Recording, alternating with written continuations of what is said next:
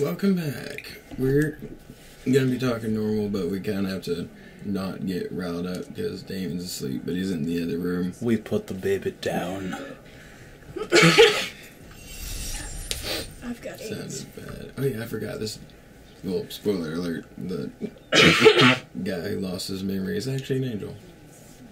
Wow, as we start recording, you start hacking up a lung. I'm sorry, I have AIDS. AIDS do not make you hack up a this lung. guy. It'd be AIDS does not AIDS do not. Because if you say AIDS do not, it means you're talking about like AIDS as in like teacher aides or assistants. If you talk about I never disease, it would read be this AIDS crap. does not. It's usually blah blah blah blah. Do this blah blah blah Daily blah. grammar This lesson. reason blah blah blah blah.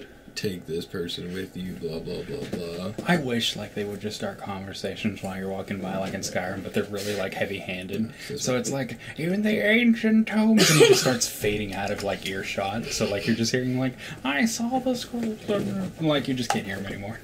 Lose it. Come back! I wish to give them. I just realized that. Well, no, they do talk. Like all running, but yeah, they don't do the fade out thing. Since I made Amanda's chibi, there won't be that like black spot there anymore. Yay. Yeah, I already fixed Queen. the first 5 episodes. Oh, I didn't think you'd go back. Huh? Yeah. Awesome. You gotta look somewhat professional, said the people who have a baby on channel. Hey, he was cute. God damn. Open the gate. The little bastard put to sleep though. He does not like nappy time. Does he usually sleep well through the night? Hey, look, he's gonna be out. Define that. Like, stay asleep. Define. Does he last more than 6 hours? Does he sleep like all night? From like when you're going to sleep to when you wake up? Most of the time, yes. Oh, okay. Cool. He's been doing that since he was about 3 months. I kept trying to jump out of the crib when I was like 1 year old. Apparently when I was 2, I learned how to like jump out of mine and go bug my sister and be like, hey, let's go on an adventure, but she was like still too young to do anything. I had those like snap-on onesies, and my mom had to put them on backwards because I'd always like rip them open. I'd take my clothes off, climb out of the crib, and they'd hear this thud on the floor, and they'd come upstairs, and I'd be laying on the floor laughing. Jesus. I never. How old were you guys when you could talk? Fuck if I know. Define talk, like a full-on sentence, You or could like say like words. oh, like words? About 1.5, something like that. Yeah, probably. That's the usual, but if you're talking sentences, I think it was like somewhere between 2 and 3. You see, that's what weirds me out. According 'cause to I my dad. literally- my mom said I was saying words at like 9 months old, which makes me think she literally sat there all day speaking to me and did nothing else with her life. She probably didn't. Well, some people do that. Some people, I mean, some babies learn. I mean, like, I learned to walk when I was 9 Your mom months. said you were like running around everywhere when you Yeah. were a small Like, child. when I was like 9 months. Apparently I You used to gotta be get up and canned. get going if you want to get in that thug life. You gotta get nerves to start on that shit. I'd rather keep the chick. She's He was hotter. 9 months old, like cruising the ghettos. Yeah, you're that little kid on a tricycle, like with the fucking huge aviator shades, and like you got like little hydraulics on it, you're bouncing through, and it's like, hey ladies, how you doing? But you're like 5. You got like little subs on the back of your trike.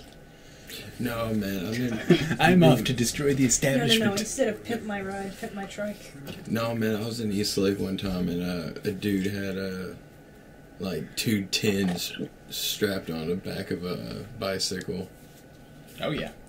It was bumping. Yeah, it was hilarious. The road kept undulating like a freaking shockwave. Now I can say that I bought cigarettes at a shitty gas station in the ghetto. In the ghetto. Or I mean, in the hood. You either have to move up closer or. Sunday morning. I'm the voice that whispers in the shadows. I am the night. I am Batman. I finally Fetch me got a out of the cranberry. basement, guys. They don't know I'm here. I'm hiding in the back corner of the room. You're just that little hand that reaches out of like the one broken section in the floorboards that's like, Baby Ruth! And you like drag it back underneath and then you just disappear for months and we forget No, you I'm exist. the intern that lives in the cellar and like the cellar door's under the bed.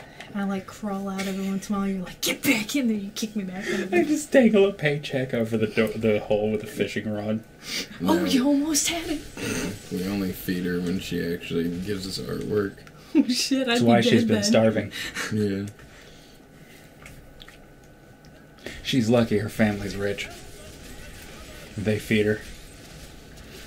Our forms of Actually, no, of I really torture don't don't eat work. very much. My mom doesn't cook dinner, and even if she does, it's like vegan hip. You could shit. probably spend $1,000 and they wouldn't bat an eye. I don't have money from them. They don't have to You give me don't credit. have to have money from them. You could just walk in that house and be like, "Oh, here's a credit card. I'm gonna put this to credit. $6,000. Your dad don't even blink." I don't have their credit cards or their numbers. You find the goddamn credit card. They keep them locked up in a safe. That's your problem, and you figure that out, and then bring the card to me. And then you get thrown in prison. They wouldn't know it was me. No. My mom loves you, and she thinks you're like a real. No, I told her you're not even really autistic, but for some reason, she thinks you're extremely autistic, and she's like, "Oh, he's so sweet and nice." Like, I literally think you could murder one of her children, and she'd be like, "Oh, it's okay, you have autism." I'm gonna keep that in mind. Jesus Christ, no! Please kill Michael if you're gonna kill one of them. No, because y'all were being douchebags to him. That know what was he such did a this morning? fucking dick move. Like, we got there and he's like, "Hey, can I go with you guys?" And you're like, "No, fuck you." And I was like, He "Well, what beats the fuck? shit out of us. It's your damn problem." He was being nice. He's like, "I just want to come hang out with Austin and Dylan." And I was like, "All right, sure." And you're like, "No." He wanted to come beat up Austin because now he's been working out in the basement. I knew Oh, I exactly what he want wanted him to to do. try. I Bring- know. Well, bring since him Amanda the was with the fuck kid, I over. didn't want her. I didn't want you to beat Michael up while she was here. What? Her 14-year-old, 13-year-old. He's 16-year-old now. Whatever. 14, Fucking 13. He's a little shit stain. He thinks he's tough. 16-year-old brother thinks he can beat me in a fight. Oh, he's a pencil too. He's like, his whole body is like smaller than my arm. And I don't think he's ever been in a fight. No, he's beat me up before. That's not a This fight. is, He used to lose all the time. like, that's not a fight. That's a sibling squabble. Yeah. I feel like you would pull a knife on him. Nah. Why? Mm-hmm.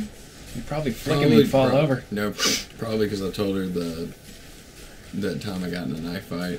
Sorry, not too long ago. When? What? On Skype.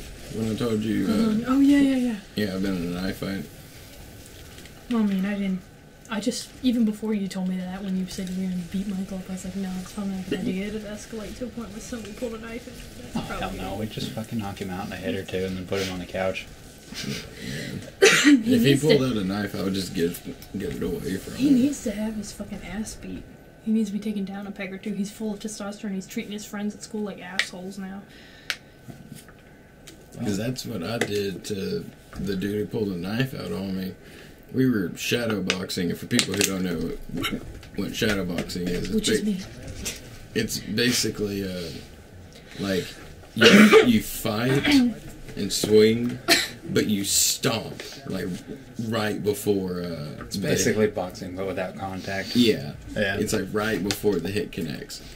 It's a way to, like, kind of temper your punch so you can control it. Is that Yeah. a flaming eagle? Well, no, it's a flaming spirit. Awesome. Looks kind of like Anyways, this dude, like, he wasn't winning. Like, he was not getting a hit on me at all. Hmm. And he got mad, so he pulled out a knife. And I was like, okay, this escalated. rescue. So I was like, alright, so I pull out my knife, and I'm, like, avoiding his. And then, And then Otacon keeps popping up on the codec, like, so, like, you have to stop the fight. And he's like, "Dang, three." So you're sitting there in a huddle.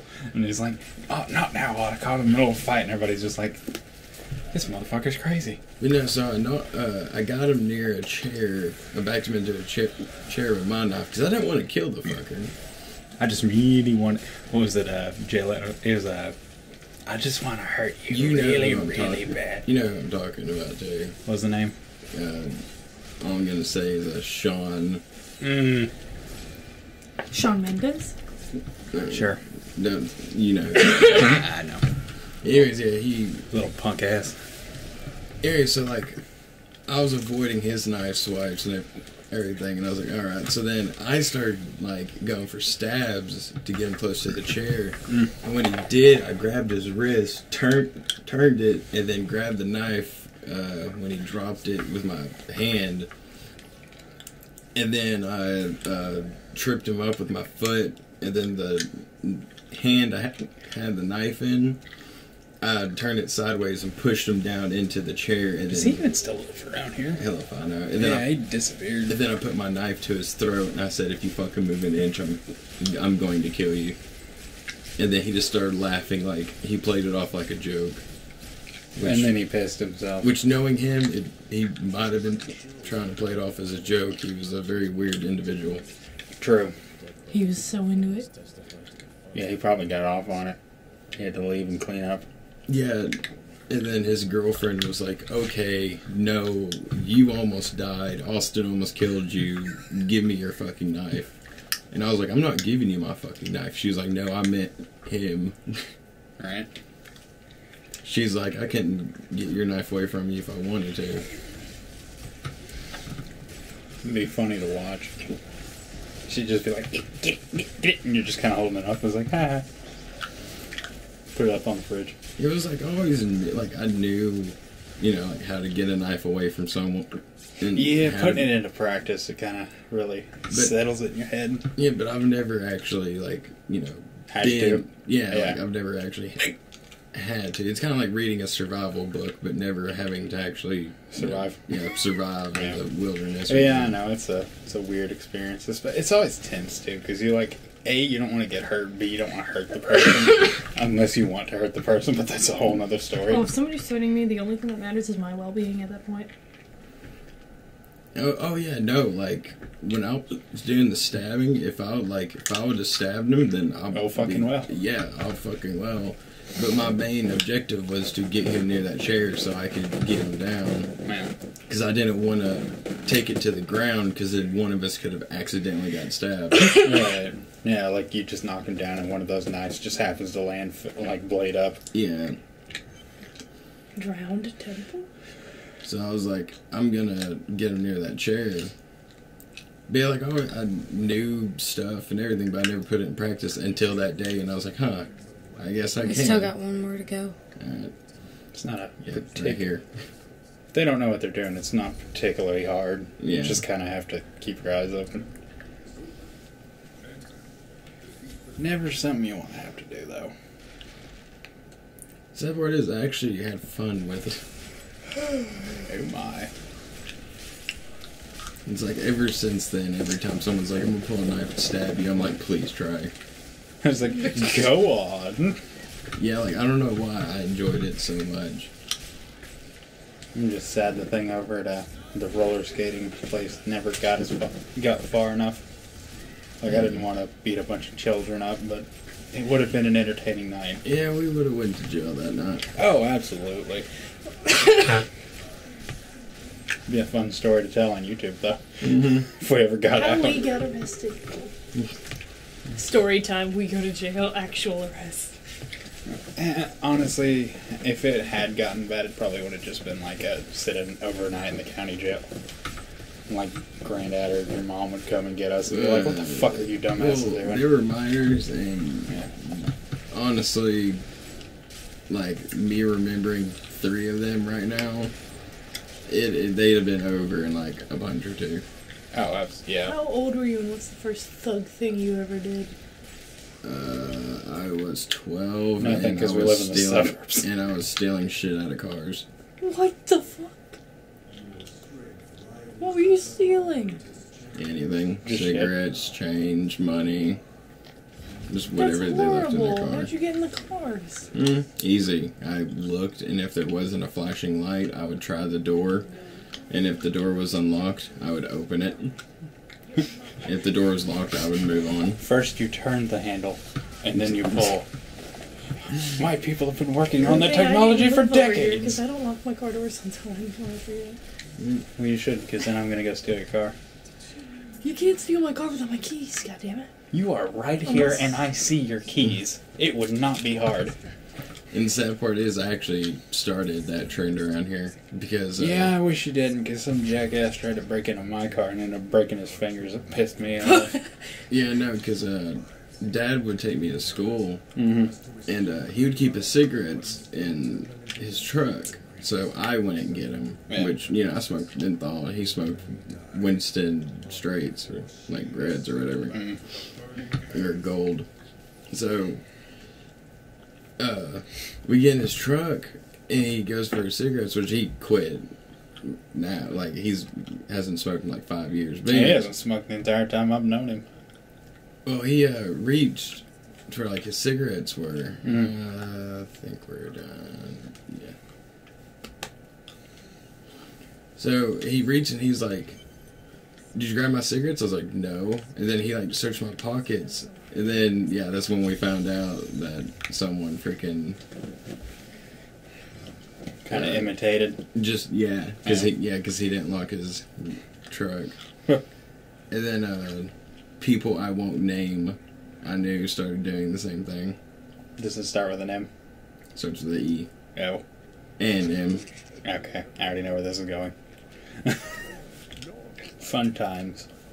Yeah, no, it was actually not too long ago. Some little blonde shit I'd never seen before tried, like, breaking into my car. But, like, I was outside. I was just around the house. So, like, I could hear it going on. And this, like, kid was sitting there fiddling with my door. And I was like... So, like, I guess he didn't hear me coming up or something. I just walked up there and snapped the door on his fingers. It was kind of funny. You okay with it? I actually think I heard movement. It sounded like a thud. Could have been a It cat. sounded like your foot. No, it was coming from that way. It sounded like a cat, but I'm gonna check anyway.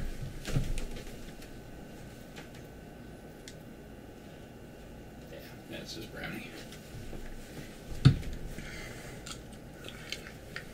She's looking up at me like, what did it do?